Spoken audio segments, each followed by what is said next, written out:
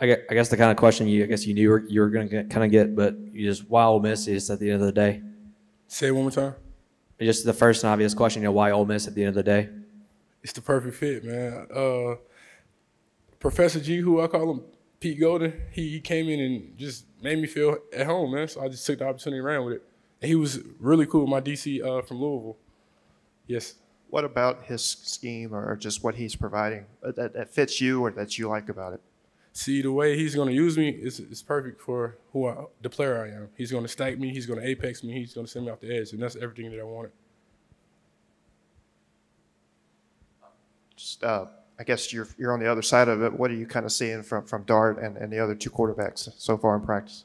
Man, those three guys, they're amazing, man.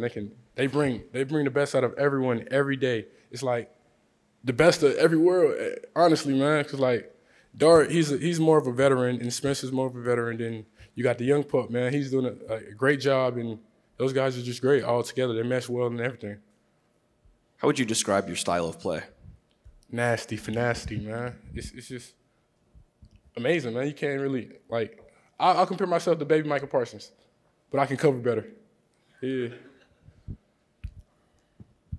Hey, Monty, you played alongside Momo Sanogo last year at Louisville.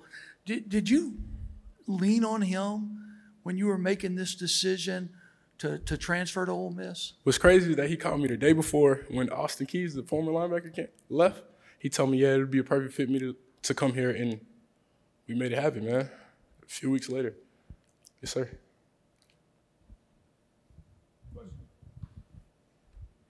Now, did you face off against Ole Miss 2 years ago? Yes. Were you one of those games? I hit Matt, man.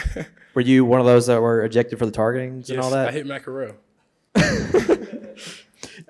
I guess, do you and kind of Lane still kind of talk about that game a little bit, kind of joke about that whole time and everything? Gotta always joke things off, man. I see you, Matt, today, actually, man. We didn't talk about it enough, but. Any questions? Thanks. Thank you. Thanks for having me.